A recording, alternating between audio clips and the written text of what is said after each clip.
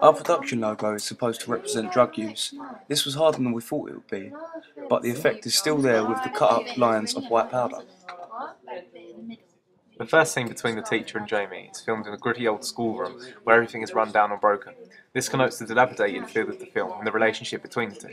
The colour palette is washed out and mild with a subtle blue hint to connote detachment and coldness. This is very similar to the feel of a BSR film.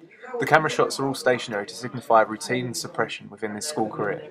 The conversation is awkward and frustrating. It shows both of the people's mundane lifestyles. There is a verisimilitude and continuity editing, which we were inspired by the dialogue scene in Steve McQueen's Hunger. The voiceover of Jamie cuts the teacher off, first picking at her life and then turning on the general public and directly addressing the audience. He says how the audience are wasting their lives working 9 to 5 jobs that they hate and are stressing over bills, and offers an alternative route of taking drugs and living life on the edge without the worries of mortgages and the suppressions and restrictions of working class life. The mise-en-scène connotes urban working-class locations of graffiti and explicit drug use represents youth gang culture with the voiceover anchoring these ideologies. The montage shots of Jamie meeting his friends are edited in time to the music, to connote the lucidity of the start of the night. This then contrasts with the randomly cut rave footage later on to connote an increase in intoxication as the night goes on. We wanted to do something different with the titles. From looking at past students' work, we saw that there's a lot of potential within them that usually isn't explored.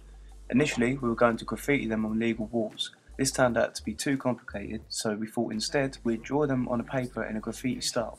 We tried this and it wouldn't come out how we wanted, so instead we chose writing the titles on Rizzler paper and then filming Jamie taking them out as if to roll a cigarette.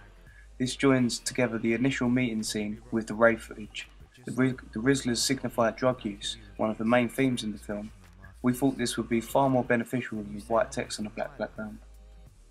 For the typography of the title of the film, Wasters, we chose a font that looked run down and rough. We looked for the least formal font. This connotes the wild lifestyle of Jamie and his friends. The background is a still from real rave footage to anchor the meaning of the title, They're wasting their lives. with the typography.